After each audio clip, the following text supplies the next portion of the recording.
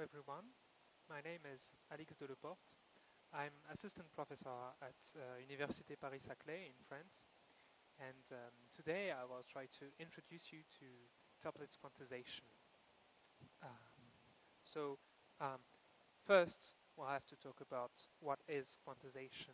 So usually what we mean by quantization in mathematical physics is the bringing together some classical dynamics, so systems of ODEs with typically position and momentum, associate to this classical picture a quantum picture, so a self-adjoint operator on a Hilbert space, or a sequence of self-adjoint operator on a sequence of Hilbert spaces. And how we do this and how we analyze the links between the classical picture and the quantum picture is usually called semi-classical analysis or microlocal analysis. So I'll start with one of the most simplest classical dynamics, one of the most ubiquitous example, which is the 1D harmonic oscillator. So I have two independent variables, the position x and the momentum psi of some mass spring system, and the dynamics, if you draw the picture in phase space, in 2D space, is so simple that you could explain it to a child. So basically what you do is you rotate, you start with some point and you rotate at fixed speed around the origin. You usually don't see this picture in real life. What you see is the projection to the horizontal component, so the projection on the x axis, and so there's the ODE is that the second derivative of x is minus x, and the solution, well, you can't explain it to a small child now. You need some trigonometry. The most usual way to consider the quantum equivalent of this is to consider the associated Schrödinger operator and Schrödinger equation. So the self-adjoint operator I'm interested in is this operator acting on L2 of R, and so this is the now 1D linear equation, and I've written down a formula for the eigenstates of the eigenfunctions of this operator, and they're given by the Hermite functions, which are some polynomials which you can study using recursive formulas times a Gaussian. And at this stage, you can ask yourself a very natural question: what lies here? Is there something in the quantum phase space which is simpler and which, when projected down somehow to the x-axis, produces the Hermite polynomials? And that something presumably is much simpler than the Hermite polynomials. Perhaps you cannot explain it to a child, but in a way it should be simpler. The answer to this natural question was found by Bargmann. So the idea is to not use the usual Hilbert space for Toeplitz quantization, which is an L2 space of the physical positions, but to consider a space of functions on the phase space R2n. So the idea is you think of R2n as being Cn, and you consider a space of L2 holomorphic functions. So of course, holomorphic functions are seldom L2. So you add a weight, you add an exponential weight, and there's a parameter in this exponential weight, and you must think that this parameter is the inverse semi-classical parameter. Now this space, this subspace of L2 is a closed subspace. Everything is nice. It has a reproducing kernel. So this pi n of x, y defines a function, and it defines an integral operator, which is an orthogonal projection from L2 of Cn to Bn, which I'm going to call the Zeger or Bargmann projector. There's a simple formula for this, and note that for fixed x and y, as n tends to infinity, this decay is exponentially fast, because this is imaginary part, right? Doesn't count, and this is strictly negative quantity within an exponential, so it kills the polynomial factor. So pi n is not a local operator, but it's almost local in a sense.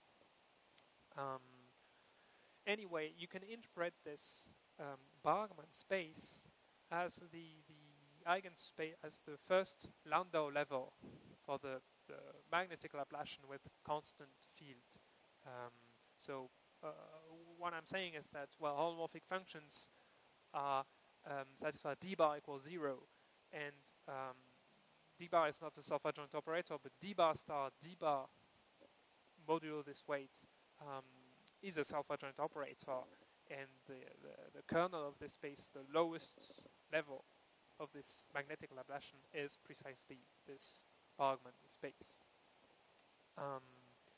Okay, so this is going to be my space of quantum states, and I can now define Toeplitz operators on this Bargmann space, and they're going to quantize the classical dynamics. So the recipe is, when I'm given a function which is going to be an observable or an energy from Cn, from R to n to R, say the function which yields the harmonic oscillator, so modulus of z squared, you quantize it into an operator on Bn, self-adjoint operator, by setting the matrix element. So given u and v in the Bargmann space, you want that the bracket Tn of f between u and v is just the integral of f u v. Now this makes sense precisely because f is a function on phase space, and u and v are L2 elements in the space, in the phase space. So this integral is natural. An equivalent way of writing this, and it's why it's called Toeplitz operators, is to write that Sn is the composition Zego projector multiplication operator by f Zego projector.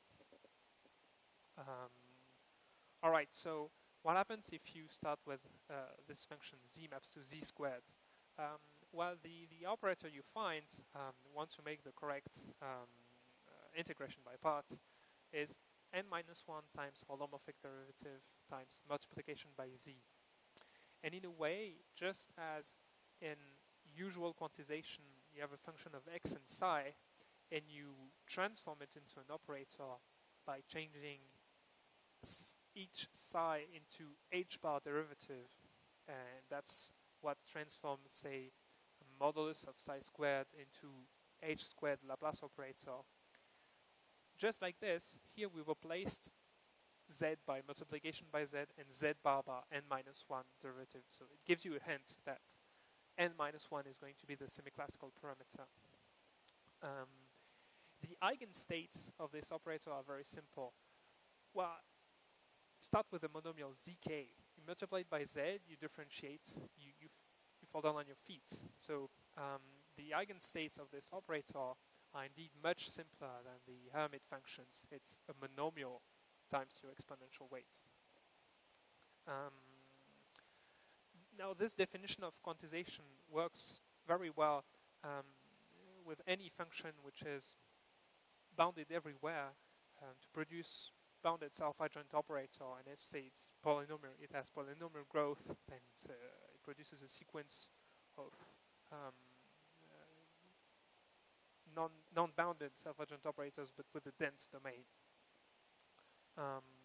And very importantly, whatever f and g are sufficiently regular functions, then you can compute by integration by parts using the formula for Sn that I gave you previously.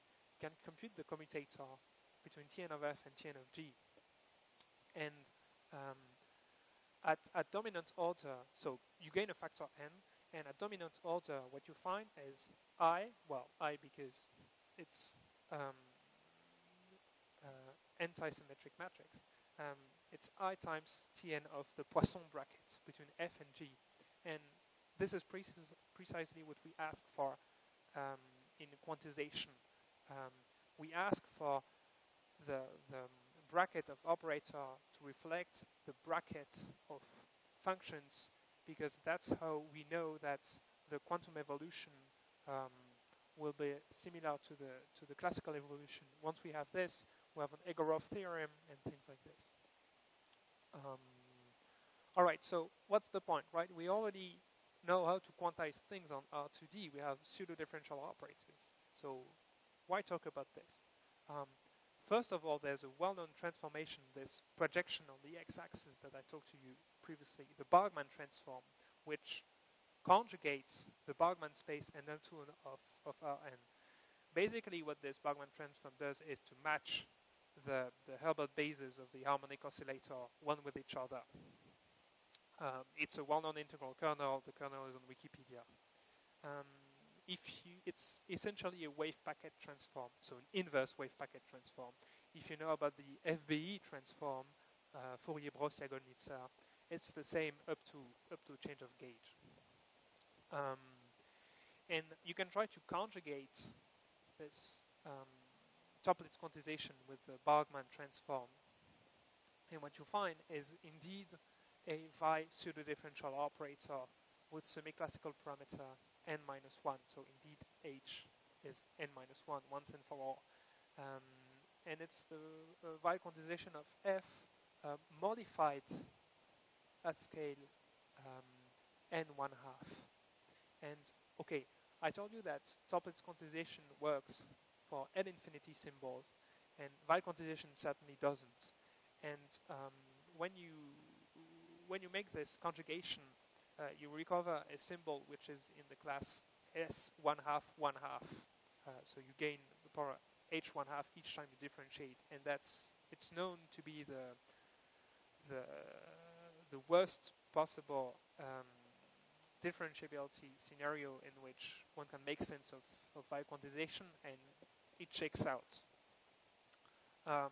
So using this formula, you have a formal equivalence between Toeplitz and pseudo-differential calculus. If you start with C-infinity symbols, you can somehow invert this formula up to O of H infinity, and everything that works in one world works in the other world. But why should we be interested in the Toeplitz world? So 3 reasons. The first is that it's formulated directly in phase space. You don't have to micro-localize to study micro-supports, etc. Micro-support means support. Toeplitz quantization works for essentially bounded symbols. So if you want to cut and paste things, it's much easier if you don't have to track all the derivatives. And a consequence of the fact that it works for infinity symbols is that it's positive. Whenever f is positive, Tn of f is positive. And that's a much, much more simpler statement than Gording estimates. You have sharper estimates. You have an equivalent of Pfefferman, Fong, or Melin estimates, but you can prove them in Toeplitz quantization also.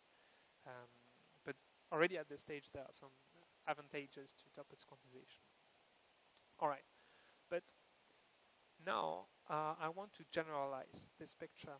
So let us look again at the definition of Bn, and okay, let's change things. Why did we take a Gaussian weight? We could just take any function psi, say convex, even pseudo-convex, if you know what pseudo-convex means, would work. Then associated with this weight psi, you can produce a new space Bn psi. And so this is, again, the lowest Landau level of the associated magnetic Laplacian, where the magnetic field and the metric depend on psi. You find, in particular, a new symplectic form, a new magnetic field, which is I d bar of psi, which was the standard one in the case where psi is just z squared. Okay, now let's generalize again. So I take, say, a manifold which is compact. And on this manifold, I have a notion of holomorphicity. So I have a complex structure. And on this space, I also have a symplectic form. And I want this symplectic form and the complex structure to be compatible with each other. What this means is that I can write omega as I dt bar of some function psi locally. So locally, I can build my Bargmann spaces, my weighted Bargmann spaces. And when I glue them together, the weight changes. So this produces a space Hn of holomorphic things. It's not a space of functions, but it's close to it. It's a space of holomorphic sections. But we're going to see examples where we interpret them as natural holomorphic objects. Once you have this definition of the space of holomorphic thingies by gluing together the pieces, you can define the Zego or Bargmann projector and the Toeplitz quantization exactly in the same way. So if you want to study this definition in a general setting, the first step is to study what this object looks like. And there's been we know pretty well how it behaves right now, but it has been a long story. And once you know this, then you can hope to study Toeplitz operators, which are given by composition with multiplication operators. I'm going to give you two important examples of why it's interesting, it's natural to look at this Toeplitz quantization on some complex manifolds. The first example is the two-sphere. If I'm working on the two-sphere, this quantum space, I can interpret it as the space of homogeneous degree n polynomials on C2. So this is a space of dimension n plus 1. If I try to quantize, so there are three natural functions reevaluated on S2, which are the coordinates of the embedding in R3. If I try to quantize these functions, I find what physicists call spin operators. So a triplet of operators such that when I try to commute two of them, I produce the third one up to this normalization. This plus cyclic permutations. I don't have a remainder because this form, in an exact algebraic setting. The first person to see the spin systems as integral operators, so there was no general Toeplitz framework back in the day, was Lieb, and it helped a great deal in studying these operators in what's called the large spin limit, so the large n limit, which is a semi-classical limit. The second interesting example is the two torus. So here Hn is direct comps. So just as functions on the two torus are functions which are periodic both in x and psi, its quantization are, say, distributions on R, which are periodic and whose h bar Fourier transform is also periodic. So this produces direct comps. So this space has dimension n. For n even, not only can you quantize functions, but you can quantize some interesting symplectic change of variables on the torus. And for instance, the cat map. So what is the cat map? It's a linear map on the torus, which takes a cat picture and stretches it in one direction and pushes it in the other direction. And so it's symplectic, and it preserves some invariance. We can hope to quantize it, and indeed, Zelditch constructed a sequence of unitary maps on Hn. And now, the classical picture is ergodic. So Zelditch proved that Cn exhibits quantum ergodicity, so almost all quantum eigenstates of this thing are spread around all over the torus.